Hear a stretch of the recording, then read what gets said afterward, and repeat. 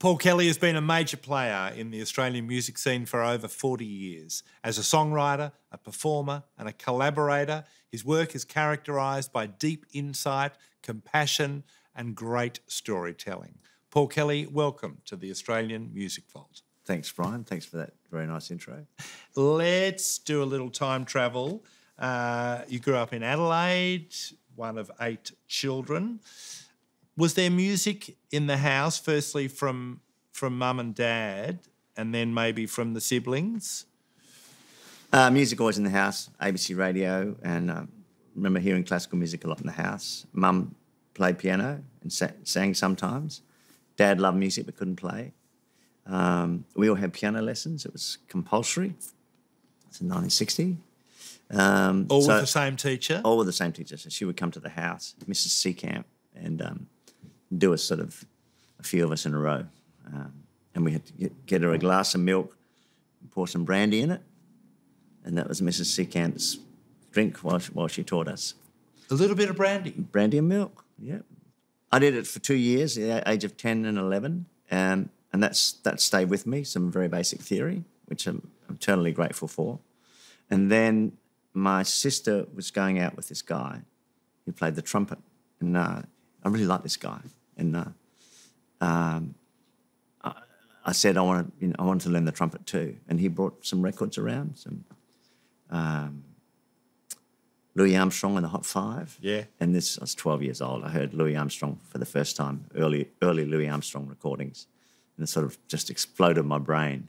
Couldn't figure out how are all these people playing like just not as if they're playing individually, but they're making this sound together. It was sort of beautiful chaos to me and really exciting.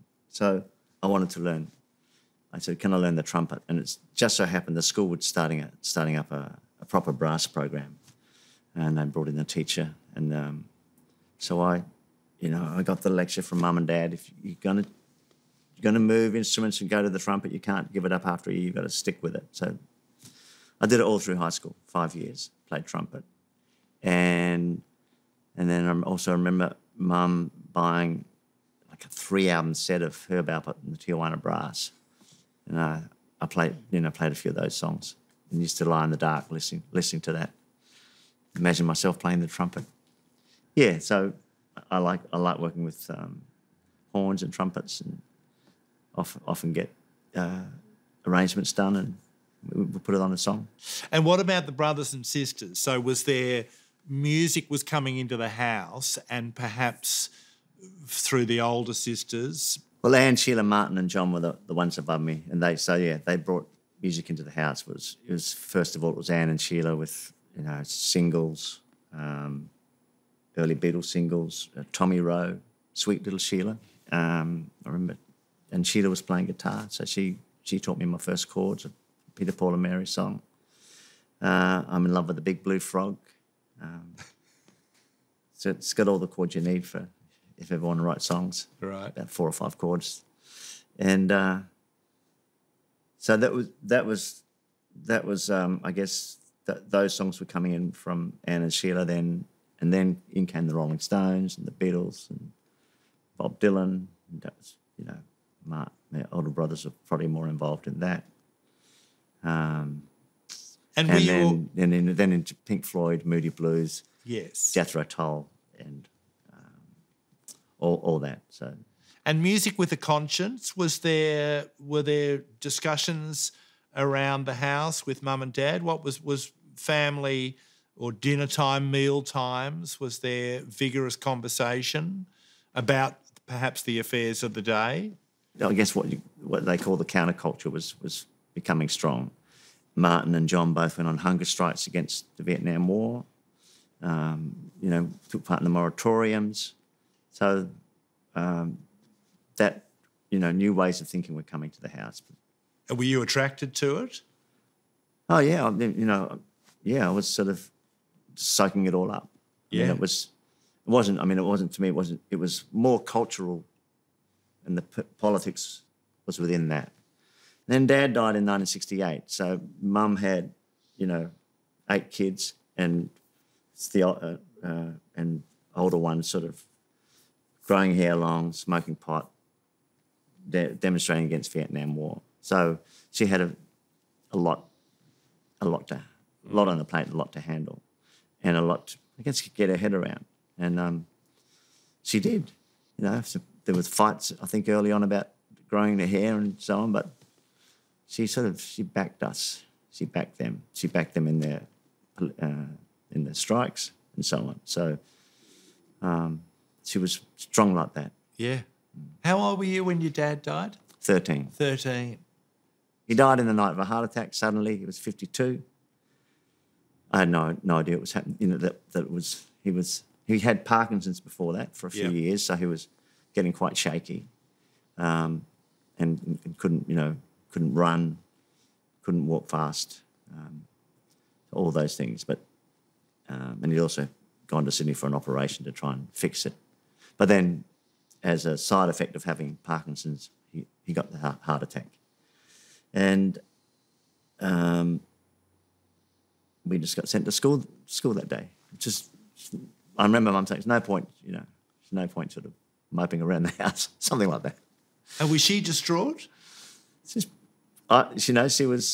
had things to do. It's always the way when someone dies. You've got a lot of stuff to do. It's later on that I think it gets harder. And we had the dad's body in the house. I mean, this is sort of I guess old Irish traditions, and that was it there for a couple of days, and then I just remember lots and lots of people come into the house, visiting the house. Because he was a popular man. Bringing food. Mum and Dad, yeah, they had a big circle of friends, yeah. And, the Catholic Church, they were devout Catholics. And has that popped up in songs over the years? It pops up. I think Dad's hands used to shake, but I never knew he was dying. It's a line from a song called Adelaide. Yep. Children and parents crop up a lot in my songs. So I guess that's more to do with coming from a big family and sort of it being the most important thing. We're all a bit more scattered these days, but we still have gatherings, whether it's for Christmas or significant birthdays or just, people come down. We like each other's company. Beautiful. And yet you fled the coop, finished school, went to uni just for a bit, but then travelled for a couple of years. Yeah. I went to uni at a time, this is 72, Flinders Uni in Adelaide. I did philosophy, drama and history, sort of pretty, I guess, sort of soft subjects. But anyway, I ended up leaving after, I think, a term and a half.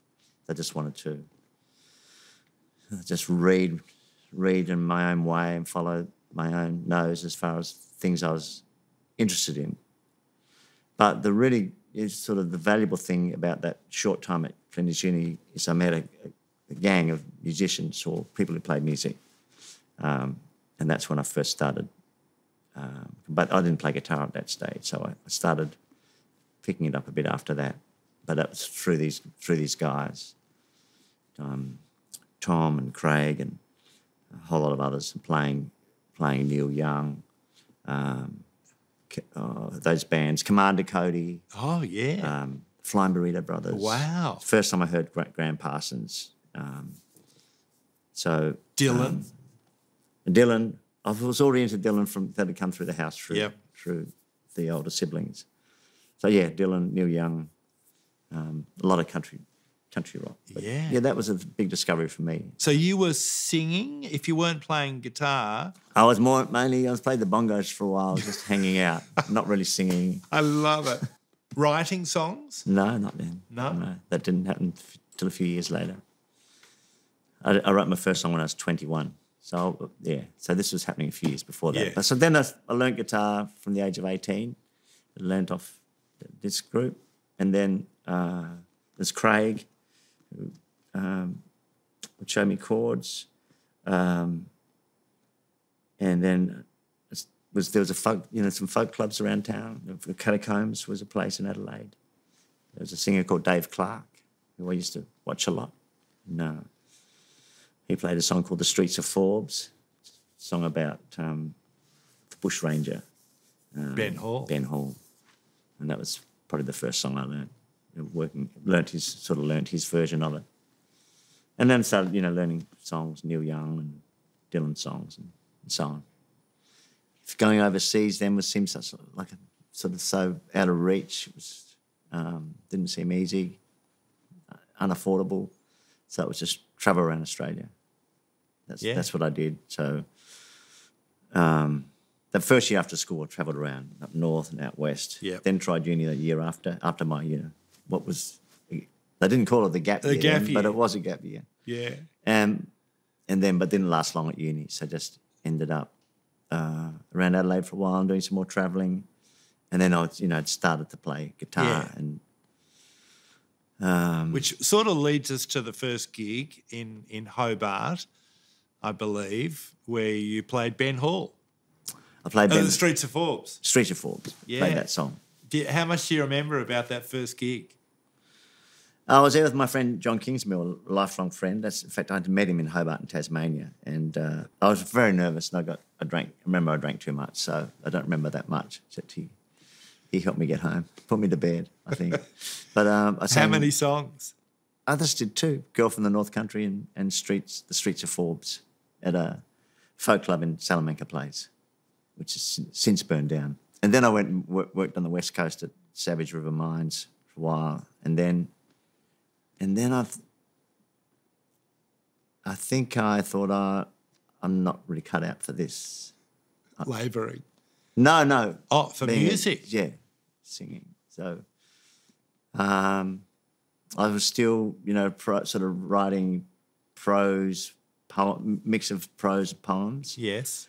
There's a Baudelaire book called Paris Spleen, which is very short pieces. So they were prose, but he was a poet first and foremost. So they were poetic prose. So I was sort of writing things like that for a while. When I got back to Adelaide after Tassie, John and I started a literary magazine called Another One for Mary. So I was writing those prosy pieces for that. And I sort of stopped on playing guitar and music. And then sort of picked it up again later. So there was a long gap between that first performance in Hobart to playing again. I think probably the next time I would have played again would have been Ginger's coffee shop in Adelaide. But there was a gap of at least 2 or 3 years. And were some of those prose poems, did they end up turning into songs? No. No. No, but I did eventually start writing songs. So, yeah. But that was... I remember I was 21 when I wrote my first song. So that would have been 1976. And then that was sort of... that was like a light bulb moment. Like, I can do this. Sort of, if I can do one, I can do another one. So I was off. Yeah. What was the first song? There's a 4-line song, which was played in open tuning, which is very much like the chords of Oxford Town by Bob Dylan. And it was... it's the going down that breaks you. It's the running around that breaks you. It's the going down that takes you. It's the falling apart that makes you something. It was 4 lines that all had the same rhyme at the end. That was it. And then another one, I think, We Don't Get On. I went to see Louise. Can't remember the rest of that. But then I wrote songs like, a song called Cherry and a song called Derailment, Time Will Cheat Us. And then at that stage I'd met James Black, and he lived in Adelaide then. And he was kind of like boy wonder, James Black, played music beautifully, could, build things, record. One of those guys who could do everything. And so I'm probably jumping ahead a bit, but I'd started the band. This must have been 76 or 77. I moved to Melbourne August 77. So it was somewhere around those 2 years. We started the band called the Debutantes. And with James and Phil White. Mary Jo, my sister, was in it for a while. John Hyland on pedal steel. Tom Stellick on drums. Again, that was fairly... that might have been a slightly changing lineup over time, but we started doing shows at a pub in North Adelaide. And all your songs? All my songs. So you're the songwriter? I'm the songwriter, yeah. And they're all happy with that? I don't, you know, you find out later that maybe not everyone was that happy, but I must have just bulldozed my way through. And then with that, some of those songs, then James set up tape recorder back at the family home, yep. my family home, and we recorded 4 songs. Derailment, Cherry, Time Will Cheat Us, maybe one other one. Well, Cherry, of course, ended up being part of the next group, the High Rise Bombers, and then recorded on the first Dots album. How was it coming to Melbourne in that time? What was it, 70? I arrived in Melbourne in 77, the year Elvis died. Right. Just before Elvis died. Oh, that was very exciting. You know, I'd lucked out landing in a share house through my friend Nick Lanus, who knew these people in Melbourne. And that's when I met Chris Langman and the many others in that house. There was a band house. They were all in a band. So that was a huge education for me in terms of music, because I just heard all this music that I hadn't heard before. Yeah. I mean, that's when I first heard the Beach Boys, you know, without already, I would have heard them on the radio maybe, but that's when I first sort of realised how great they were. The first Tom Petty record. Yeah. Television. Television, Talking Heads, all that music, just 77, so. Yep.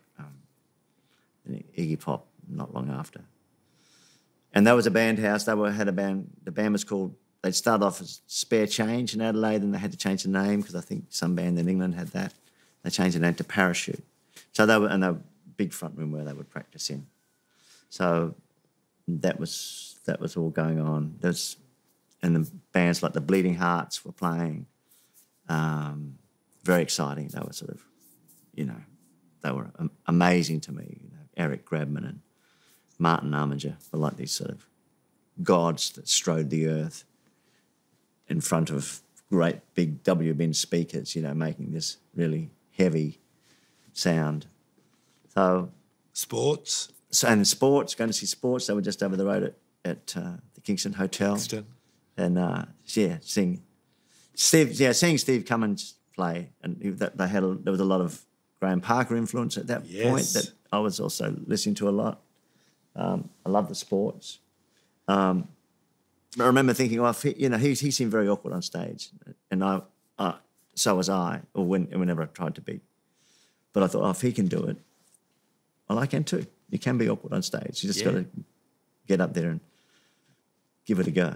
I felt like coming from Adelaide to Melbourne at that time, living in that house, you know, they were so musically literate. I got a huge musical education from them. You know, John Cale and the Velvet Underground, and the list of records that I've heard for the first time was huge, and also, you know, French movies and, you know, all the stuff, you know, books. Pram Factory. Yeah, Pram Factory was going on. So it was a big, you know, cultural feeding for me, and learning about new writers, music, books, films, everything. Yeah. So I just was sort of wide-eyed. I felt like a wide-eyed country boy coming to the big smoke, coming from Adelaide to Melbourne. And then, you know, I was lucky in that the first time I put a band together, this is before the High Rise Bombers, it was Reg Simons. Yeah. So... post Skyhooks. Yeah, post Skyhooks. Skyhooks have sort of broken up. I think Bleeding Hearts broke up. So Martin Armiger was floating. Yep. And Chris Langman knew all these people. So the first band was like, you know, had Martin Armiger and Red Simons, Huck Trelaw on drums. Yeah. Chris Langman playing guitar. Maybe more. But that was... I mean, when they played my songs, and like I'm playing with these sort of rock, you know, legends of the Melbourne inner city. And you're singing? And I'm singing, yeah. Are you leading the band? Trying to, yeah. Trying to, yeah. They were my songs. Yeah. So they must have thought, there's something in the songs that was sort of a one-off gig, and then that sort of moved into High Rise Bombers. Yeah. And that was where Martin and I both wrote songs for that. Also Fred Cass on bass. And Sally Ford and a floating sort of horn section. Yeah. But this is 78 now, 79. That was my main memories of people saying play faster, because everything was punk, playing songs really fast. Yes. And my songs are mostly medium tempo. So that didn't last. We didn't last that long. Maybe a year. Broke apart. There was three. Fred Cass wanted his songs. There's Martin's songs, my songs, Fred Cass, and I think I just wanted a band and just go and work out just a band that could play my songs. Your songs. Yeah. And so the Dots were born. The Dots were born about 1980. Yeah, and there was quite a few lineups of that. And the Dots had a very strong sound, driven mostly by you. Oh, pretty. I mean, I would say it was pretty collaborative. I mean, I was always pretty basic as a guitar player, a rhythm guitar player. Yep. And not someone who would come to the band with a riff or we have to play it this way. This is what I want the drum and bass to be doing. I just had the song, so there's very much a group effort about how to play the song. So not often, people would have strong ideas about what it would sound, or they would come up with a riff and that would be the song. So, but not lyrics. No, the lyrics are always mine. Yep. But that's still the way I work, with bands I work with today, or the squad that I work with today. Yeah. It's can be pretty open-ended when I bring the song in. The song can change completely from how I imagined it.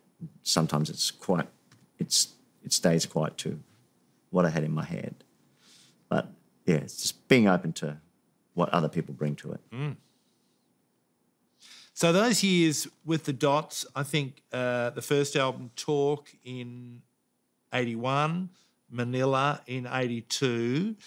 I know you've gone on record as saying that, you'd be happy if those albums all completely disappeared.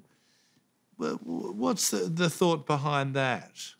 You're not happy with the sound? Oh, I don't very much. I don't like. Where do I start? I don't like the songs. I don't like the singing.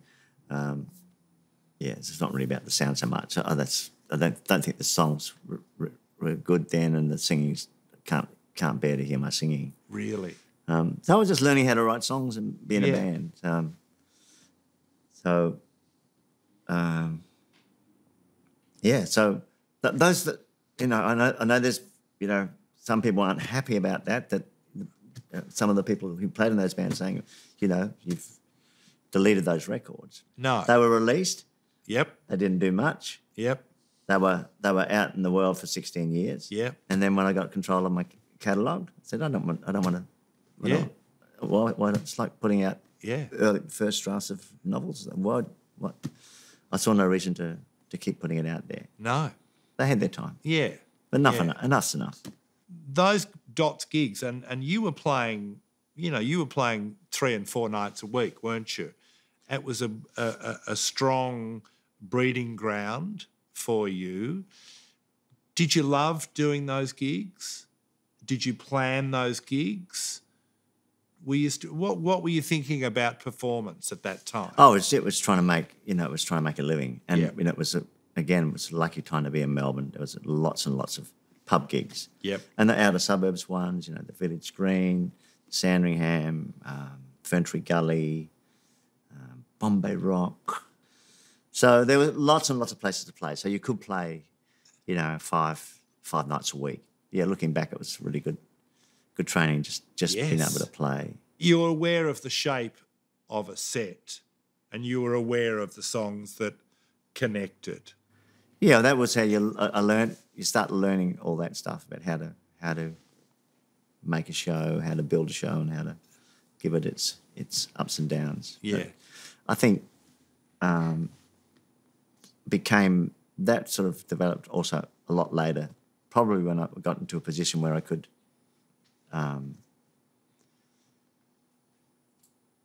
do shows where do a show where you know the audience has come to listen to you. Yes. A lot of those early shows, we were just the band playing. So it was a different thing. It was just like, we just got to smash it out, I guess. And then, you know, when going and playing on with the Colour Girls, then became the Messengers. And then we developed an ethos. We built up a lot of songs. And for many years, we played, we didn't have a set list. So it was sort of almost anti, you know, shaping the show. I would just call it, because we thought, you know, we thought that was more exciting to do it that way, less predictable. Who you'd call them? I would call the songs. Yep. So, but that in a way that was like making a shape of a show, sort of in the moment, on your feet, rather than doing a set list. So, yeah, we were sort of well known as being this band that played without a set list for a while. See, I wouldn't do that now. I would probably distract myself thinking, well, what am I going to play next while I'm playing one song? But maybe my brain was younger then and more flexible, could do that. Like, we'll just play a song and then get the feeling towards the end of that song what's going to come next. Do you love performing? Yeah. Just, I'm interested in the idea of performance as it relates to you as a person, I suppose. Touring and performing, I couldn't do it all the time. What goes with performing is touring and being away from home. So you got a lot to try and get the right balance between performing and just being at home and writing and reading. Because, you know, I see myself as a writer before I'm a performer. Really? But I became a performer because I wrote songs. Yes. And then, you know, I do find singing and performing, one, it's interesting, and also it feels great. I love just being taken over. I guess that's what it is when you're not yourself anymore. So you sort of break the boundaries of yourself, even solo. You just, okay, I'm this song that's now, I'm playing it, but it's moving through me. And then the other thing of playing with the band is just, you know, our great friend James Black summed it up best with the phrase, the great oceanic feeling. The great oceanic feeling, which on a good night with the band, when you're making this beautiful noise together that none of you could have done on your own. And that's like being in church, you know, that's sort of, or why people, you know, join choirs, or what, you know, why they play sport. They become something. You're joining with other people to make something greater than yourself. Communion. Yeah. So that's what I love. Yeah. Yeah. And when you know, and getting better at it as you get older, and having a band that's become family, which my band is now. It's like a squad. There's people move in and out a little bit, but it's old. There's, you know, shorthand language is we know each other without having to say things a lot. And so we had playing together is, you know, some nights are transcendent, some nights that was a good gig. But our bar is, you know, we have a high bar now, so even a sort of what we thought was just an average gig is still a good gig. Yeah. Well, let's jump back. That was beautiful. Adelaide to Melbourne was exciting. In about 1984, you went to Sydney. How about that transition? So I moved up to Sydney in 84, lived there for 6 years. And I just started playing with Michael Barclay and Steve Connolly. I'd met Steve Connolly not long before. Down here in Melbourne? Yeah. I met Steve Connolly and Spencer Jones on the same night. They were playing in a band called the Cuban Heels. That's right. And my friend Ronnie Reinhardt, filmmaker, who took me to meet them. and Steve and I started playing together just around kitchen tables. And that's when the songs from Post sort of started forming. Then with family reasons, I moved to Sydney. And then Steve and Michael sort of came along a month or two later, and we got a flat together. So we were living together in a flat in first in Coogee, then in Randwick. Early in 1985, Steve and I got a residency in the Townsville International through a friend who was working up there. That's right. And that was playing 4 nights a week, three or four sets. So we played a lot of covers, and that's also developing the songs for Post, playing some of those songs.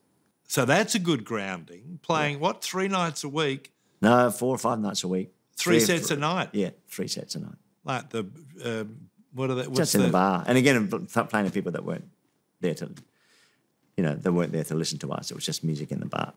And then back to Sydney, and I wanted to ask you about a couple of people, Don Walker and Paul Hewson. They were big influences leading up to Post. Oh, very much so, yeah. So when I first arrived in Sydney, Don put me up at his place. So I stayed there for a few months. Yep. Till I got a place, and was wrote a few songs there. Yep. I remember writing from St Kilda the King's Cross on his piano, and I remember playing him a song maybe a couple of years earlier. And I can't remember what the song was, but he just said, "Keep writing." Don was like, yes, man, a few words. Of course. The Clint Eastwood of rock. Yeah. He just said, "Keep writing." So, it was the best advice I could get. So I kept writing. And then I remember him saying something like, when he heard from St Kilda the King's Cross, or one of those ones that I would have played him, he said, "Oh, you've got your own thing now." Great. I got the stamp of approval. Imprimatur. Yeah, from Don. And what about Paul Hewson? Where did he fit in? Paul Hewson moved into a flat in Elizabeth Bay, needed a flatmate. Yeah. And that time Dragon were around playing. No, went to see them. They were awesome band to watch. That's exciting. Mark Hunter up front. Yeah, that was a performer. Dangerous, pushing the edge, Yep. But these incredible songs. Yep. Written, the big hits, mainly written by Paul Hewson. So, yeah, because he wrote Rain, April Sun, perhaps. April Sun, Are You Old Enough? And are you seeing bands? You talked about Melbourne being a hotbed of great bands. Did Sydney have a scene that you were drawn to as well? Or were you more writing yourself? No, there was lots of bands, bands playing at the Hopeton and then the Mansell Room. The Mansell Room. I remember also that Sydney was seeing. Must have been the go-betweens who come back from England. They were around for a while. Yep. Oh, Died Pretty. That was Yes. So it's all coming back to me now. I used to see them a lot. They were playing bands playing at the Trade Union Club down the road from where I lived in. Yeah. When I moved to Surrey Hills. So, used to see Died Pretty a lot. And again, that was sort of what I liked in a band. You never knew. One night they were great. Next night, they were pretty awful. They fall in the heat. But I like those kind of bands where you never quite knew what was going to happen next. Yeah. Hooded Gurus, just go and see them. So, it was a pretty exciting time. And Post was a landmark record for you. What do you feel when you look back at that one? Well, I consider that my first record. And those other ones, the two before it, were sort of like working out how drafts. To... Yeah, not drafts. But just learning how to sing and make records and write songs. So that was the first time I felt, I've got something here that no one else is particularly doing. Yeah. So that was sort of the start for me. And then that record came out early 85. And at that time, So the record came out, and then I think, I'm trying to think of the timeline of being in Townsville. Well, it's Townsville where I met John Schofield, because he was playing with the Chinless Elite, which was... it's a great name. Jeremy Oxley's band after the Sunny Boys. Of course, that's another band we used to go and see, the Sunny Boys. So, yeah. And so we would hang out a bit there. And then John ended up playing, we ended up playing the band together for many years. So we got back from, I think, Townsville, made that record post, and then we didn't play much as a three-piece after post. We'd done a lot beforehand, but then we had Steve and Michael, and then John joined, and then Pedro on keys, and that was us. And then I was, had a lot of songs built up, and then we made a double album, Gossip, in 1986. So that had Before Too Long was on that, and that started getting played on the radio. So then suddenly everything kicked up. That was that was the big jump. And I can still remember driving down. We used to do a lot of driving down the Hume Highway from Melbourne to Sydney to play gigs, big old Kingswood, and hearing that song on the radio in the car, and with our Sudafed and our 6 packs of beer. This is how we used to power the drive. And those gigs were very, as you said, you really built up this great ethos, this great feeling between all of you. Did the songs flow? Because really, Gossip was 86, Under the Sun, So Much Water, Comedy. It felt like you were on a pretty good streak there. Yeah, it was a streak. I think I put out about 100 songs in about 5 or 6 years with that band. Were you tending to write the bulk of them by yourself and then bring them to the band? Yeah, I wrote most of them by myself and brought them to the band. Some might have started as jams, but I think that tended to happen a bit later. Yep. Darling It Hurts was written with Steve Connolly. He was playing a riff, and so there was a few co-writes in there, but I think most of them would have been just my songs that I would bring to the band. And again, they were fully involved in the arrangement. So some of those songs now we still play. I mean, for many years we've played the old songs. I would find different ways to play them. Yes. But then I sort of circled back, and if you go and see us now and we play something like Before Too Long, we play Steve Connolly's guitar part, or To Her Doors, Steve Connolly. Dan wouldn't let me. My nephew Dan wouldn't let me play those songs any other way, because he sort of grew up learning guitar off those early records. He started guitar at 13, and he learnt all those Steve Connolly parts. So he knows a lot of those old songs better than I do. And he was the one that would push me, said, let's just play it. Let Steve, no, that is part of the song. What Steve plays, that is part of the song. Don't try and reinterpret the song. So he influenced my thinking in that way. And then there's Spencer, with Spencer Jones, who played the riff on Gravy, played a very, very distinctive guitar figure in, say, Midnight Rain. Yep. And there's other songs. So when I do a show now and when those songs come up, it's like having, as you know, they both left us, but they're with us because it's something I really like about that, like carrying my old friends around with me, people who've been made the records that we played with along the way, that are now in the songs. When we play the songs, they're with us. So that's one reason for we like to play. There's no other way to play Gravy for us than to have that riff. The Spencer riff. It's the Spencer riff, which Ash Naylor plays now. I noticed that at maybe the last Bowl show, you actually made a point of mentioning the people, and I think you used that phrase, we carry them with us. I thought it was really beautiful and great respect, because there is the Steve Connolly and there's Morris Frawley and the Spencer, and that's what life is, isn't it? Yeah, I have been talking about that more on stage. I think it's, especially as time goes past and the songs go further and further back. And I think a lot of people who come to the shows, they just know the songs. And it's good to be able to tell a story about the song and say, it's not just us up here. There's a whole host of others who've been on this road with us. And so it's just a shout out. It's beautiful. Let's leave Australia and let's go overseas. Was Gossip released in America?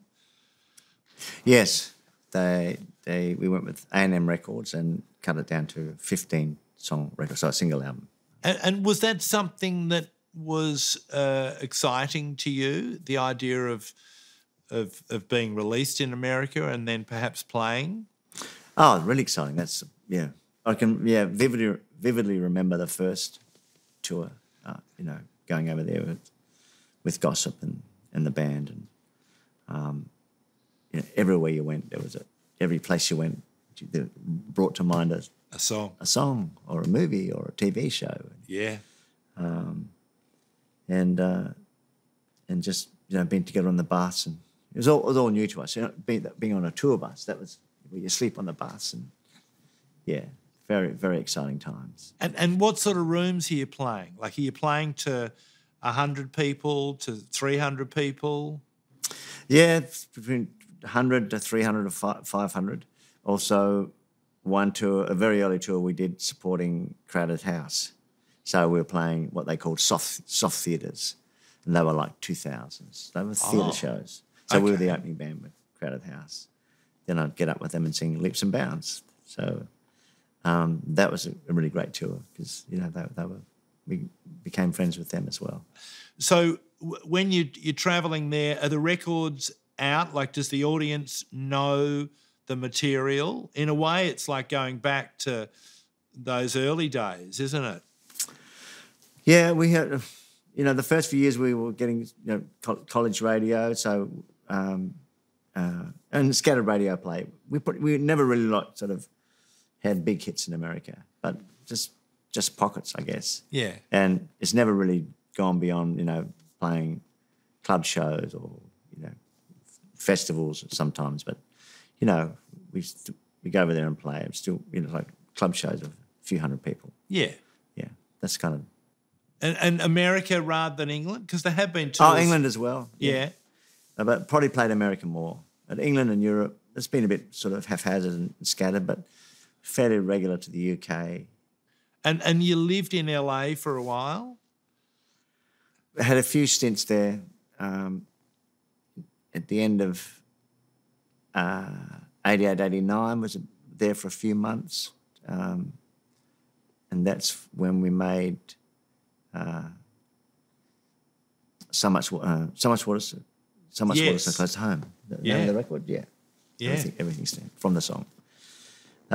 We'd done a tour which finished late in 88. Then we were scheduled to record with Scott Litt early in 89. So stayed on the family, and then we recorded at Sunset Sounds in LA with Scott Litt. Made that record. So that was a few months there. 92, 93, spent about 6 to 9 months there as well. To get going in America, I thought it would be better to just, go in there and live there for a while. To be there. So we did that. And then there was another period, 94, 95, another few months there. So I've had different, been there quite a lot. Yes. And did you find living there seeped into the recording and indeed the songwriting? Well, living there, I met Randy Jacobs, who became. We started playing a lot as a duo. He also recorded on the album Wanted Man, which was half of it was done in Australia and half in America. So, playing with him was great. Had a different kind of sound. Yeah. And, a bit more funk, perhaps. Oh yeah, very sort of clean, funky sort of sound. Very, but sort of sort of very lyrical and Yes. soulful. And Deeper Waters, a co-write with Randy Jacobs that was started with a riff that he had. And, Okay. wrote the song around that. So, Really? Yeah. So we've got a couple of co-writes. I've Been a Fool, I think, is another one that Yep. we wrote together. And I know there was a co-write with John Clifford, our mutual Yeah, friend. he was living there around that time that I was there. Renée Geyer was also living in the States, and that's our friendship developed over there as well. That's I started writing when I wrote Difficult Woman for her and started writing songs more for her. Well, this is probably a good time to move into one of these areas that I wanted to get to, the collaborations. It's really been a very strong aspect of your work, and maybe I'll just throw a few names at you and hear your memories and what those artists have brought to your work.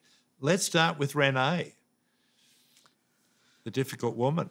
I'd seen Renée for the first time at Kinsella's in Sydney, and it was a very theatrical, almost like a cabaret show. Very sort of stylised, designed and scripted. And I loved it. This must have been when I was living in Sydney between 84 and 90, because she was there as well then.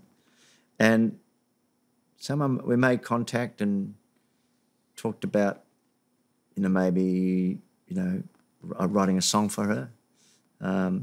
Although she thought my music was completely different to hers. Then Martin Armiger was musical director of a TV series called The Seven Deadly Sins. Yep. And he was doing the music for it. And he had Renée as a singer, Deborah Conway, Vika Linda, and he asked me to maybe be involved, do something, maybe write something. And I'd just written a song called Foggy Highway, which I thought loosely, would fit in with the theme of the series. Each episode was a different sin. Yes. So this is Foggy High. It's someone's lost their way in life. Don't know trying to find their way home. Yep.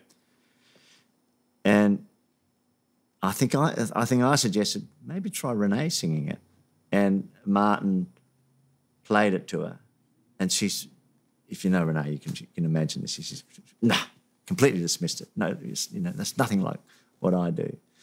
I wasn't there. This is Martin telling me later, and then Martin sort of coaxed her into it. So just give it a try. I turned the lights down low, and they had the very minimal, just a bit bass, very minimal guitar and brush drums, and she sang the song, and then they sent me the recording, and the hairs rose up on the back of my neck, and for her it was like, she discovered something as well, like I can do this. I mean, she made it totally her own. She made it a soul song, but I think it was a bit of a unlocked the key for her to try out stuff outside of what she might think her repertoire. Yep. And also for me, I said, wow, here's someone I can write for. Because I was, before that I'd written songs like "The Sweet Guy," Yep. and From the perspective. and I was writing songs because I came out of folk music, which always writes from the point of view of where the singer's not the song. Yes. So I always came from that. And so, folk music, people write as moles in the ground or as a ghost or, there's a lot of fluidity in folk music, which rock music doesn't have or didn't have. And so I was writing songs from the point of view of women, because that's just the way that songs would come. Songs come from things people say or conversations. So obviously there's certain things that have been said to me by women. So, well, there's a song, so I'd write the song. Yeah. Even when you might seem I'm very much like that character in that song. It's fiction. Once you start, you change one little thing, you change the whole thing for the sake of the story. But I'd written "Sweet Guy" and I was trying to get other women singers around Sydney to sing it. So I passed it round, but no one sort of bit. And again, Steve Connolly said, you can sing it, we can sing it, because they liked the song, and he made a great riff up. Said, Yeah. Sing it yourselves, you know. Then he cited Joan Baez. Joan Baez sang The Night They Drove Old Dixie Down, you can sing this song. And I can still remember playing that song for the first time. I think it was at Woy Woy Lee's Club, you know, playing What Makes Such a Sweet Guy Turn So Mean. And thinking, is this going to work? We just played the set. It was, again, you know, with people on the dance floor. Yep. Song played. The earth didn't fall over. Nah. People kept dancing. And then it felt really weird to me at first, even though I come from folk music, just sort of in this context playing a rock and roll song. Yes. But then it became easy. So, I started, not worrying about Yep. the point of view of the song. Yep. But, of course, I was always trying to get women to sing these songs. And then so when Renée came along and sang that song, I thought, great, here we go. And so I ended up writing When a Woman Loves a Man, with Renée in mind. You Broke a Beautiful Thing was with Renée in mind. Yeah. So, and then she started looking at my songs and seeing what she could do. I wrote Difficult Woman with Renée in mind. Of course, that really got us going. That was specifically about her. Yes. For her to sing. Couple of other collaborators, Archie Roach. You wrote Rally Round the Drum with him, but I'm keen to hear your story, because I've heard it from Archie of your first meeting, and I was in Hamer Hall that night. Yeah. That was you were remarkable. there. Yeah. I was there. Again, Steve Connolly keeps coming up. Again, Steve Connolly came to me one day and said, I've just seen this great singer and heard this great song by a guy called Archie Roach on a show called Blackout.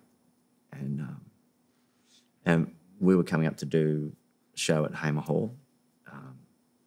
And this was a big deal for us. We hadn't sort of done a show like, sort of like a big deal. Like, Yeah. We're adults now. We're playing at Hamer Hall, we wanted to do, have it, make a special show and get a really interesting opening act. And Steve said, why don't we see if we can get Archie to come and play? And we tracked him down and he got booked. We hadn't met him, so the first night I met him was the night of the concert. And I saw him briefly before the show and just checked in on him, see if he was okay, had everything he needed. And later I found out that he thought I was one of the security guys.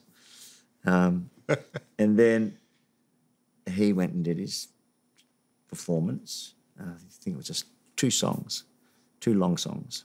The last one was They Took the Children Away, because he only had 20 minutes. And he finished They Took the Children Away,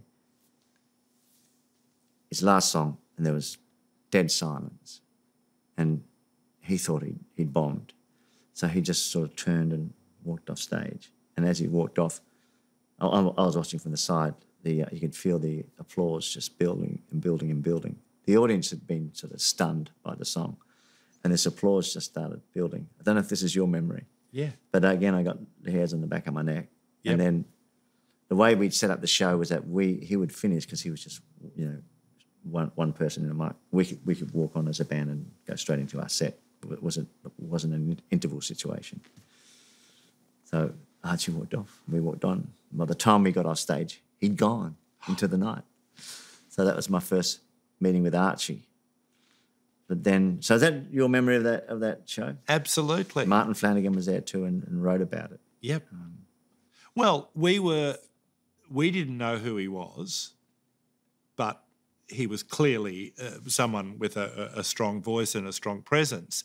But when we heard Took the Children Away, it was gobsmacking, as James Black likes to say. It was stunning, and we felt shame, collective shame, and a degree of guilt and horror.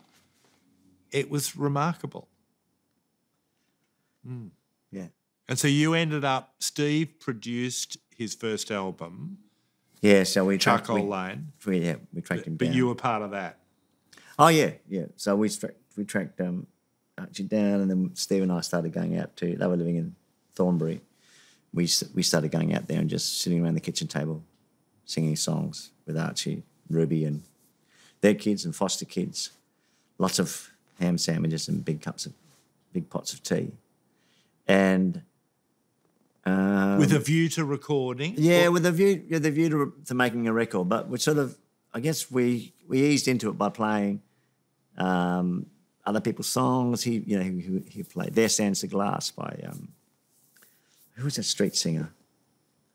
LA street singer that was Ted Hawkins. Oh yeah. Yeah, he knew quite a few of Ted's songs, and obviously Hank Williams, a lot of country songs. So we were playing George Jones, and we were playing those songs around the table, and then I'll play a song of mine, and Archie will play a song of his. And then we soon discovered that Archie had heaps and heaps of songs. And Ruby was sort of always reminding him, saying, Ruby reminded him about saying, play that song Charcoal Lane. So Archie plays Charcoal Lane, and Steve and our George just dropped to the floor. It's like, yes. Well, that was the thing that was so striking with Archie's song. He'd been around a long time, playing in the folk clubs, writing for a long time, and he had this strong body of work that was already. It didn't need developing. No, he just needed recording. Yes. So that was our sort of ethos when we went to record him at Greg Ham's studio in Carlton. Yep. And Steve was in charge. And it was. I know it was tough for Archie because we were sort of working in the 80s style of production where you do things one at a time, and you have a click track, and you do a guitar and do the vocal. So I know that was pretty weird for him. Yes. But we slowly worked on it, and I wanted to make sure that the album got some notice, so pulled in well-known singers and musicians to help. So Vika and Linda sang on the track. Neil Finn came and sang It's His High Part On. They Took the Children Away. James Black came in. Andrew Duffield from the Models. Played on the track. My sister Mary Jo played piano. So we just brought in a few people around Archie's songs and vocals. But really, we kept the record as very sparse. And Down City Streets. And that was a Ruby song. Yeah. So, again, it's sort of at the end of weeks and weeks of sitting around the kitchen table, Ruby pipes up and says, Archie's not the only one that writes songs around here. And then she played Down City Streets. And that was, said you should do that one. Yeah. And that was our 10th song. We needed, so we're going to get 10 songs. Yeah, right. And so you've cultivated a really beautiful relationship with Archie, and you wrote Rally Round the Drum together. Have you written other songs with Archie, or just that one? I think just that one. Yeah. I mean, there might have been some attempts that never turned into anything, but Rally Around the Drum, that was not long after. It was during our first tour. His first tour after the record came out. Yeah. We toured together. Yeah.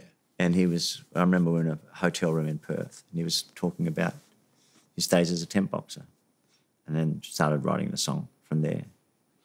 And then I sort of became a song in my repertoire. He never really, he didn't really do it himself for a while, and then he sort of came back to it years later, and then he did a beautiful recording of it with Paul Grabowsky. Yes.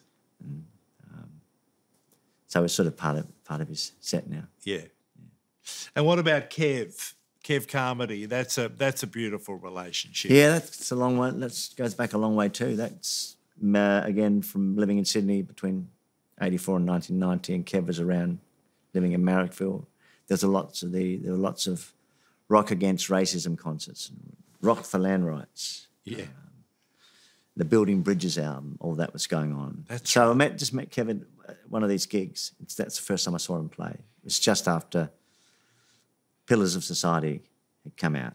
It was his first album, Incredible.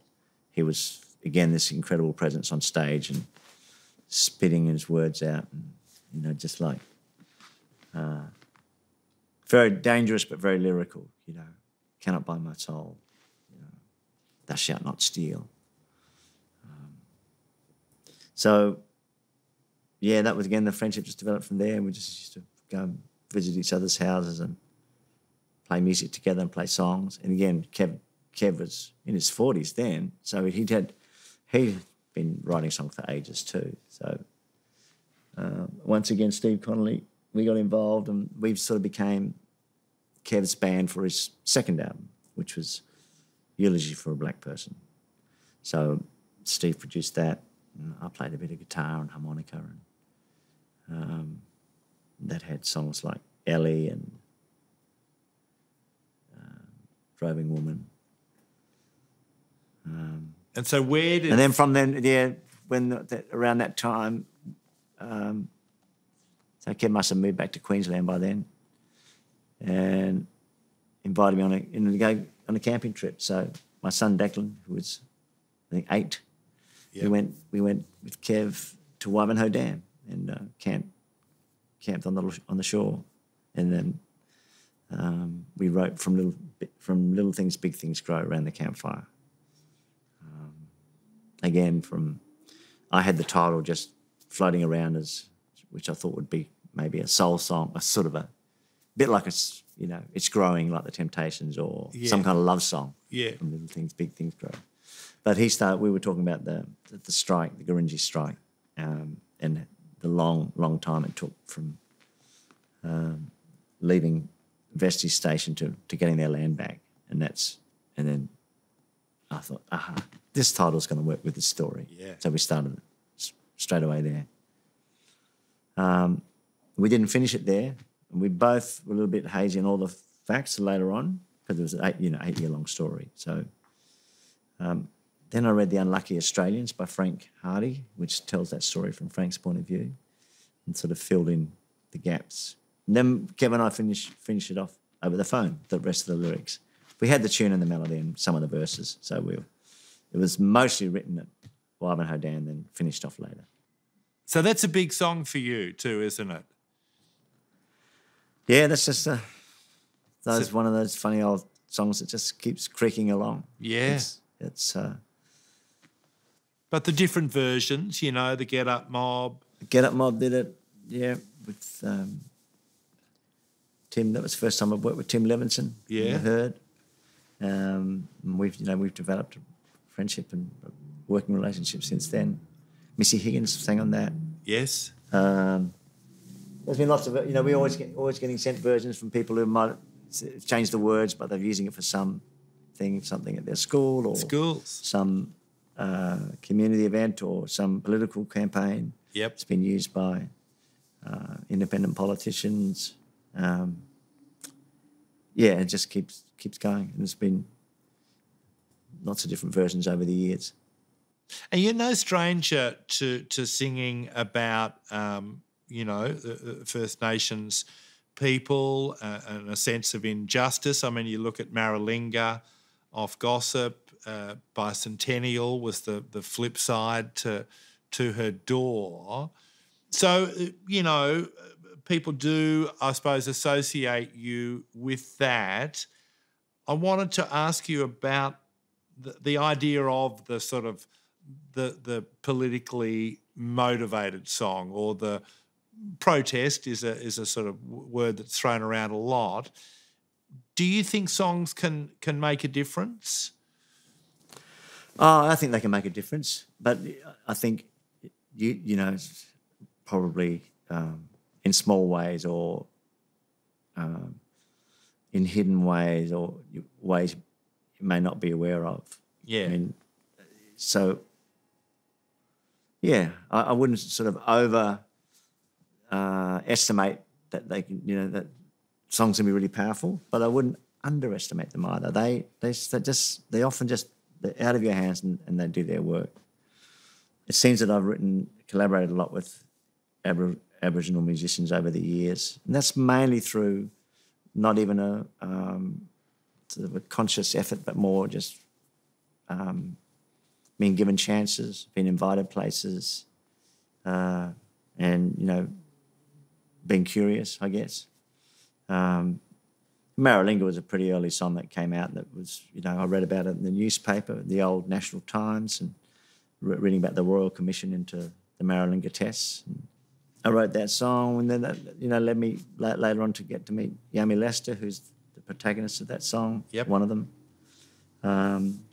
Meeting Yothu Yindi in Chicago when they were touring with Midnight Oil in the early 90s, and we were on the road as well, and we had a night off in Chicago and went to see Midnight Oil, and that's the first time I saw Yothu Yindi, and they were amazing. Like, you know, what it was, and you could, you know, the American audience was like, yeah. What did they think of it?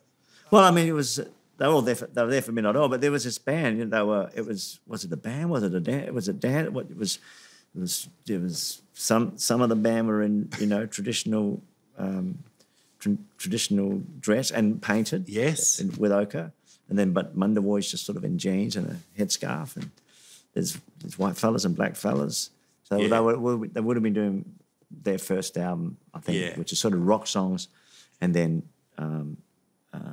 traditional songs. Yeah. But then from that, I got asked to go and help them produce their next. They were working on their second record, right? And that was when I got involved. With Peter Garrett. Yeah, Peter Garrett sort of was a bit further down the line from that. So I got asked up to Yirrkala, which is where Unipingu's from, and the band was from, and he was keen to start mixing the rock and the traditional stuff together. So he was really keen to get the synthesis going. I brought up Ray Pereira, who's a percussionist. Yeah. So we worked on incorporating English language and Yolngu language into the songs together and melodies. So that was really how that record came about. That was their second record, Tribal Voice. Treaty's on that. But the single Treaty, the single, the hit, it was kind of a very circuitous journey. So we wrote, Mundawoy and I had written a song around the campfire. We started writing, but we were so, we wrote songs completely differently. He was more like, he was a teacher. He wanted to write songs with a message and a philosophy, and that's how he wrote songs. Whereas I was like, I don't know what the song is until I start. I start with, you know, a detail or a visual image, and then. So I'm more from bottom up. He was more from top down. Yeah. And we were trying to write together, and we got stuck. We wrote 1.5 verses this song, and it had a bit of a melody, and then didn't have a chorus. So I just started singing Treaty, yeah, Treaty now. That was sort of, we'll do something later on with that. Oh, so it's a placeholder. It was a placeholder. And then, so that was mainly me and Mundawoy and a few other people around there. We were camping in a place called Bryn, which is down from Yirrkala. And then young Dr. G was there too, very young, not in the band yet. I mean, a teenager. Then we went up to Dr. G Unipingu. Yeah. And then we went up to Darwin with the rest of the band, and we'd been working with it. You know, other songs that more fully formed that Unipingu, other Dr. Unipingu had written, the leader of Yothu Yindi, and he. So he'd had more complete songs. So the sort of incomplete song was Treaty, and we rehearsed all the other songs, and started to get that fusion happening that we were all aiming for, of getting the two styles mixed together. And then the last day, we started mucking around with Treaty, and the band got a bit of a groove. And then I think that's when I started singing the Treaty, But then we ran out of time, so it was unfinished. Then they came down to record their record, and then their manager AJ, who was a friend of mine, Alan James, rings up and says, they've recorded this song Treaty, and Mushroom like it, but he's mumbling the word that you don't know what the words. He's mumbling. He's mumbling the words. The words are unclear. He says, "Oh, maybe that's because we never finished the words." And I said, what about the chorus? What about the rest of the song? He says, "Oh, the chorus is treaty. Yeah, treaty. Now it's great." So then, by that time, must have been doing a gig in Sydney, and they were in the hotel room in Glebe. And Alan said to me, "Can you come up and just finish that song?" So I went to Glebe, went to this hotel room. We sat out on the balcony, and we finished off the rest of the words. And then we went down to see Pete Garrett, who was in the Midnight Oil offices around the corner. Right. And I think we just played it to him. And sort of like getting the nod of approval. Yeah. And then I had to go home. Then they went to the studio the next day to record it. And Pete Garrett came to the studio, and he came up with the answering backing vocals. If you hear the original version, which was quite different to the hit version. The Filthy Lucre, yeah. So, so I keep trying to say his name, but I won't. But I'm talking about. Yes. He had me on the song as a writer and Pete Garrett on the song as a writer. So very, he's from a political family. Yeah. And it was always, he said, when I first came up to work on the album, he said, "I want to write this song. I want to write a song about the treaty. About a treaty. With you. I want to write it with you. I want to write, I want it to be Ballinder, Jungel, I want it to be collaboration." Yep. A lot of his talk and his philosophy was about balance, two sides. The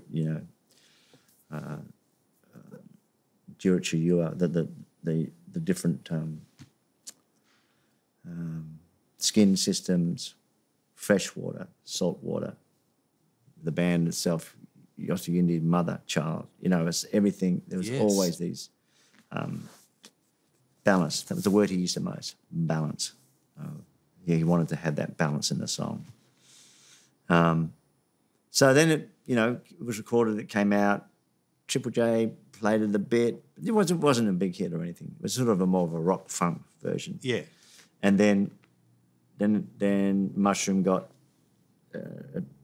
Robert Googe. Robert Googe. Can't remember the name escapes you right now. Filthy Lucre.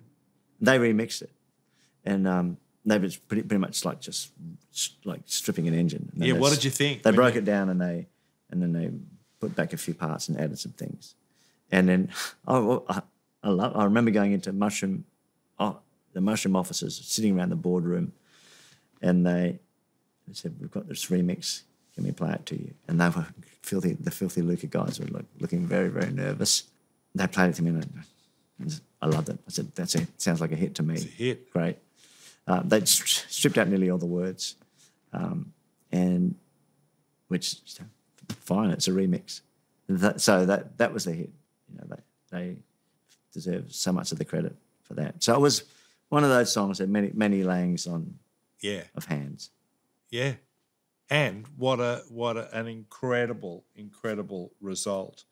You mentioned before, Paul, that you do have a curious nature. You want to understand, you want to explore. You won't be tied down. And so there's been some great little excursions into dub, into reggae. The one that I really love too is the sort of the bluegrass excursion. Smoke with Uncle Bill, and the Foggy Highway. Yeah. Tell us about those moments, those recordings. Loved bluegrass music for a long time, and fairly early on, once I discovered, going back when I first discovered, Graham Parsons and then Bob Dylan, Neil Young, around that time of when I first started playing guitar. Then reading Dylan biography and learning a lot about, different kinds of American music going further back. That's when I first, discovered Howling Wolf and Robert Johnson and Muddy Waters. And then, bands like the Louvin Brothers and the Stanley Brothers. So, yeah, and I can remember, have a vivid memory of hearing the Stanley Brothers for the first time and sort of, again, thinking, what is this sort of weird, this kind of high, strange, lonesome, you know, but heavenly, but also, you know, hard scrabble music.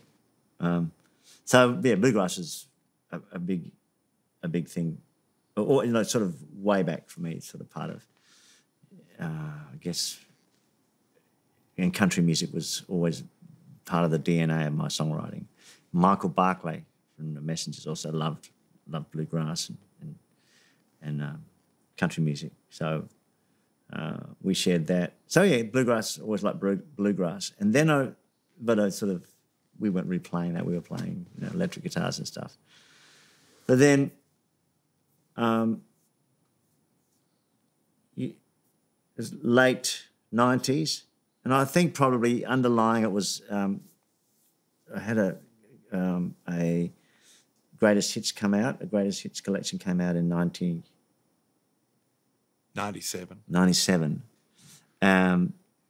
And it sold a truckload, and, you know, we went to number 2. But I think there was also this other sort of zeitgeist happening, whereas a lot of people said, "Oh, I know that guy. You know, I've heard of him. I know some of his songs, and I know he's made a lot of different records." And then suddenly, I think people thought, "Oh, I can just get this one record." Greatest hits. Yeah, as we all do when we, you know, trying to, you know, dig deeper into an artist. We start with the greatest hits. Yeah. Again, I have to give credit to Michael Gudinski for that greatest hits record, because he badgered me about that for maybe 4 or 5 years. And I was always like, I'm not looking back, I'm not looking back. I just got to make the next music. But he finally convinced me. So that's when I started trying to compile the list together. I'd chosen, but it was mainly chosen by, you know, what was popular. Yeah. And what was, you know, so there's obviously songs that have actually been popular radio songs, and then other songs that had got popular over time. And that was, you know, From Little Things Big Things Grow. It was never a radio song, but it was, you know, on there because it was sort of things that were popular at the shows as well. And How to Make Grab was on the first one. I think that just come out the year before. No. But what I'm saying is that sort of did really, really well, better than any of my other records had done. And it still sort of just ticks along. But I think looking back, it sort of gave me some confidence. Yep. You know, sort of, and in a way that's probably confident enough to sort of say, well, I can do different kinds of records. So that's when I did the bluegrass, the first bluegrass record, Smoke, and Professor Ratbaggy record. They came out. I actually convinced the record company to put them out on the same day, because I said they're so opposite to each other that they won't compete. Because Professor Ratbaggy is sort of dub, more reggae. dubby, yeah, not too much reggae, but more dub, instrumental, experimental, dubby, and a great band. Yeah. Lucky, Peter Luscombe, Bruce Hames, Hadley. The Casuals, and they were just playing instrumentals, a lot of the Meters and all songs like that. And then I came along, and, you know, I'd love to go and see them play. And then I said, you know, maybe we should just, you know, try doing a record together with you know, writing grooves and making songs or pieces from that. So we started doing that, just getting to rehearsal room once a week.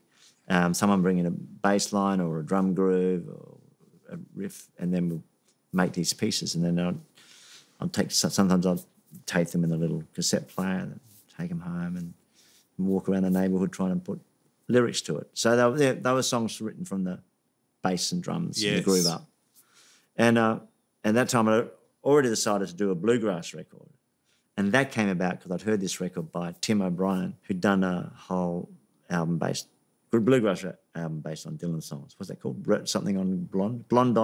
Red on Blonde. Red on Blonde, because Tim's redheaded. So that was a spark that said, I could do a bluegrass record. There's enough songs of mine, because there's such strong country roots in a lot of them, to do a bluegrass record. So I had that was the spark for that. I just started working towards that. And then I knew Uncle Bill, who were playing around the place. I really liked them. So we started rehearsing for that.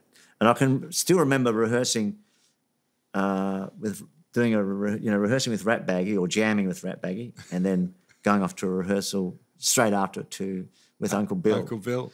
And feeling like I just had to, put a different hat on. And yeah, because bluegrass is quite tight and the forms are quite strict. And it's quite, it's sort of so many sort of opposites in every way. There's no drums in bluegrass, and we were sort of, Rat Baggy was written from the bass and drums up. Yeah. Bluegrass was sung high. All the songs of mine that I took to Uncle Bill to do in bluegrass form, we all ended up taking the key up. Right. Just to make it have that sound. Yeah. So I was singing at a high register. Yeah. And very, very melodic harmonies. So so all these different, they were so different to each other. Yeah. That's why I could say to the record company, they're different, they won't compete. And they agreed. They agreed. But, they probably wouldn't have agreed unless I'd had this huge sort of songs from the South. The greatest hits. So I get the sense, you talk about going to the Black Cat and seeing the Casuals. You talk about seeing Uncle Bill. So you are someone who the ear is always open. You're listening and you're meeting people, and you are curious. That's a big part of you as a person. Yeah, I'm curious, and I like lots of different things. My music tastes are pretty wide, and reading as well. So I pretty eclectic. I like working with people who are the same way. So the band at the moment, which I've worked with on and off for over 20 years, Bill McDonald and Peter Luscombe, Dan Kelly, Ash Naylor, Cam Bruce. The range of music that's listened to amongst all of us is huge. Yeah. From straight up very well known pop music or British pop to experimental music, ambient to deep funk and soul stuff. So that I'm pretty eclectic like that. I find all kinds of music pretty interesting. Yeah. And Melbourne's a great music town, so you can go and hear all sorts of different bands. So that's definitely part of it. I mentioned poetry before, and in fact, there's an album from maybe 3 or 4 years ago, Nature, which you took some really well-known poets, Dylan Thomas, Gerald Manley Hopkins, Philip Larkin, Sylvia Plath. Yeah, Sylvia Plath. Yeah. And then you released a collection, a compendium, perhaps. Is that the word? Yeah, a book. Yeah. Let's call it a book. Yeah. Of poetry. How much time do you spend reading poetry, and how did those poems move into songs? Well, I've always read poetry along with, novels and non-fiction and history. So poetry's always been part of, things that I read. But there was this is probably another big turning point for me, was when I worked with ANAM, the Australian National Academy of Music, in 2012. They approached me and said, would you like to write a song cycle for our students with a modern classical composer? I'd just come off of written the book, The Mongrel Memoir, How to Make Gravy, which came out in 2011, 2010. Yep. And that had taken a few years, and I'd hardly written a song in 4 or 5 years. They asked me to do this song cycle with a classical composer, and it sort of sounded so far-fetched to me. I said yes. That was sort of probably another little motto of mine, is do the things that you're a bit scared of. And then I realised, I feel rusty. How am I going to write a song, let alone a song cycle, in the time that they wanted to do it? So that's when I thought maybe start finding some poems and putting them to music. And I met James Ledger, the composer from Perth. We really sort of got on well, and he was pretty experimental in what he did. And we just started emailing ideas back and forth.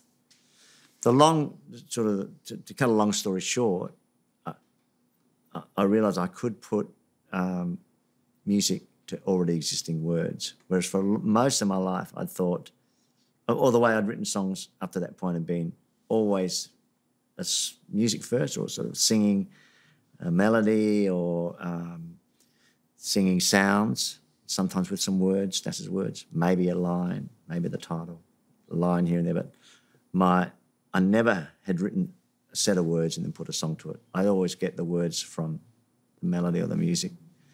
And often songwriting for me will be just getting words to fit those sort of sounds I made. So I had this idea that you can't write the words first and write a song, because somehow you'd be too restricted. Yes. You'd be on too rigid a rail. That was just my sort of blind spot. But then did this work with James. We wrote a whole show of other people's words put to music, and that sort of that was great fun to do and very exciting. And whose words? We had In Memoriam by Tennyson. We had a couple of Judith Wright poems. We had a Kenneth Slessor poem. After we'd done that show, I thought, well, if I can, I can. It sort of opened up my whole view of, I can put songs, I can make melodies to anything. The next thing I did was I just put a melody to Sonnet 18 by Shakespeare and thought, well, that works. It just sounded like sounded like an old bluegrass song. Yeah. So that led to doing a whole record of Shakespeare. And then it was sort of off and running with. So that for me, this was in 2013, 14, very exciting, because when you've been writing songs for 40 years and then you find a new way to write songs, yes, it's like, wow, this is, I've lucked out here. So it was sort of, I have another string to my bow. So then it's become part of the way I write songs now. Sometimes I'll sometimes take someone's poem and put it to music. And it's even turned to the extent where I will now write a poem myself. So I will sometimes write a set of words and then put the music to it, which I always thought I couldn't do. You couldn't do. Yeah. So I found a new way to write songs, which is what any writer wants. Of course. Be able to find new ways to write something. Yeah. And collaboration is part of that too, is a way to write songs that if you collaborate with someone, you'll write something that you couldn't have written by yourself. So that's also another way of opening up. Yeah. Let's go to a really recent project where you went up to Sydney and you were part of the Vivid Festival. You did a set of songs loosely based on time. So in a way, I think we might even look back on your time. What did you learn about putting together those songs? What did you learn about yourself, and what did you learn about your work? Doing that show was sort of probably a continuation of things I've been doing over many years, and I know you like to do it too, making mixtapes. Yeah. And I've done it. I used to do it with cassettes, make mixtapes for friends and also for myself. I used to make lots and lots of mixtapes, and they're like little capsules of what you listen to at a certain time. Yep. And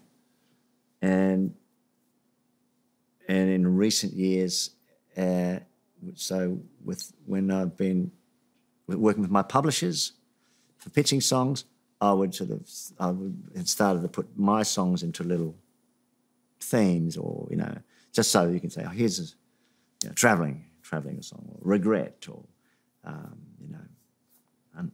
unrequited love. So playing around with putting it's sort of a bit nerdy, but playing around with putting songs into playlists. Yeah. So instead of doing it with a whole range of artists, just doing it with my songs. And so I had enough, 300 or 400 or more songs to start doing that with. So that sort of came out of conversations with the publishers. So I was already sort of doing that anyway. And then Vivid approached me about doing a show, and they said, can you do something? Can you do something? Make us a sort of exclusive show, something special that you wouldn't do. So then I thought, well, I'll do it about time. Time and tide. I was also talking to the record company about the idea of doing a series of these compilations around different themes and putting them out not just as playlists on streaming services like Spotify and so on, but just as actual physical records, even though that physical sales are going down. Decreasing. But it just to give it that sort of weight of it's something physical. It's not just a playlist. It's a record. Yeah. And for me, it was a way of presenting songs that may tend to sort of get lost because there's, again, so many people just they just play songs from the South, or they come to the shows and they want to hear well-known songs. But this is a way of saying, well, there's other songs in this theme, and that might be a good way to hear it. So that we're going to start rolling out a series of these every few months. Great. The next one is Rivers and Rain. That's already been done. It's in the works. Fantastic. That's out in late July. Their Families will be probably the one after that. Of course. So doing the time thing, it felt in a way. And time. That's in time. Yeah. So did you? Does it make you look back? Are you someone that looks back on 40 odd years of playing? In the sense that I like to go back and keep in touch with the songs that I like, play them. That sort of started with the A to Z shows that I began in 2005, which led to the A to Z shows for 100 songs over 4 nights, my songs, in alphabetical order. I remember the very first one was I had to a lot of work just remembering them and learning them because some of them have just sort of fallen out of my head. Yeah. But now did a series of A to Z shows over a few years, wrote the book, and then did also doing records based on reinterpreting songs. So I do consciously now try and make sure I don't forget my songs. Yes. So there's at a certain point they're there forever. If you play them enough, they're there forever. So I've got a lot now that I could just play. I don't have to go and learn them again. Paul, we've talked about music in the house, through the siblings, through your piano teacher, the brandy and the milk. But it was part of the grandparent story too. My grandparents on my mother's side, her dad was Italian, Ercole Filippini, and he married my nonna. We grew up, she was Nonna, but she was Anne McFarland, with Irish ancestry.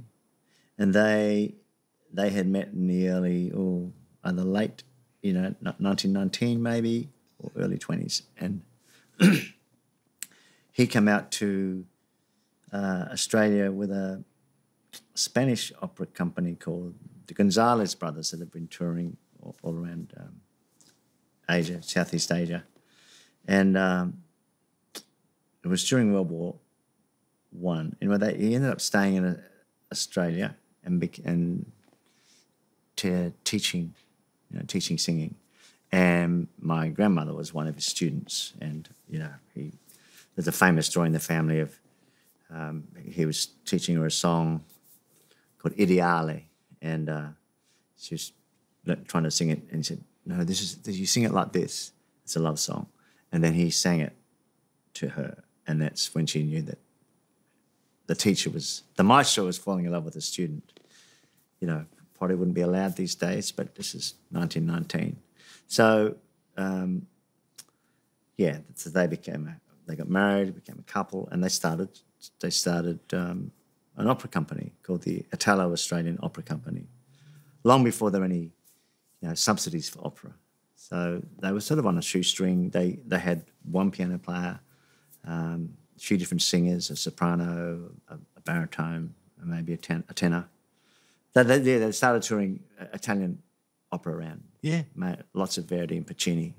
And there was a lot of Italian people working in the cane fields in Queensland. So one of their sort of famous runs, which we used to hear about as kids, was them touring up all the way up to Innisfail, up to Cairns, Tully, up to Cairns, and all around that cane country on the coast. They also went out west to Longreach, Winton, country halls and town halls, and wherever.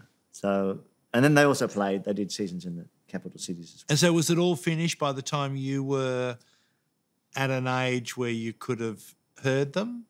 Oh yes. So he died. My grandfather died when my mother was 10. Okay. She married. My nonna remarried later to a man from Victoria who was complete opposite of Echolay. Didn't have a musical bone in his body. Loved sport. But she became very involved in teaching and running choirs and conducting. She was the first woman to conduct an orchestra in Australia. She lived till 90, maybe early 90s. So I knew her very well. She lived with us for a while. And would she make comments about your? Would she compile a list of songs for a best of? She didn't get to that point, but she definitely commented on my singing when she heard it early on. She didn't like it, and she was very concerned I was going to ruin my voice. Then she showed me. She gave me some singing tips. She showed me about using my diaphragm. Yes. And she sang what's called the bel canto method, which is sort of like you sort of end up getting the voice resonating in the head. Yeah. So she just gave me a few tips about breathing and using your diaphragm. And she gave me the best piece of advice for going on stage. She said, if you're nervous, just take some time and breathe deeply. And I've used it ever since. It's just really the best thing if you're getting a little bit nervous about going on. Yeah. Breathe deeply. Very simple, but so do you get I take nervous? that from her. What's that? Do you get nervous? Yeah. So I breathe deeply when I get nervous. But I do have, I also that the breathing really helped, and I sort of pushed back with her a little bit and said, well, my singing is not. I don't want to sing pure. I want to sing, in a more from the point of view of a character, or, my influences. Got influences from this kind of music. She's blues or soul or country music. That was not her genre at all. No. So she couldn't quite understand why you'd want to try and sing that way. Yeah. But I was not producing my voice very well when I was younger. So she did help me with that. Yeah. And so my stamina's good. I can hold long notes, and my voice doesn't wear out. I can do long tours, and my voice holds up. So that's probably a bit of luck. Thanks to Grandma, and also a lot thanks to her. Yeah. In a way, she's always travelling with me too, like the other people I mentioned before. My nonna's always with me. Because the very basic breath that she gave me, I'm still breathing it. And we are delighted that you're breathing it. Paul, on behalf of the Australian Music Vault, thank you very much. My pleasure. Thanks.